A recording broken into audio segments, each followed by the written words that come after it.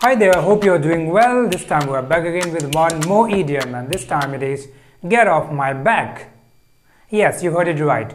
Get off my back. This means when you want to ask somebody to stop criticizing you or finding faults with you, that means get off my back. So remember this term and use it. Just like, for example, Rahul asked her to get off his back and she started crying. He asked his friends to get off his back. Had he known that his boss would not get off his back, he wouldn't have taken that project.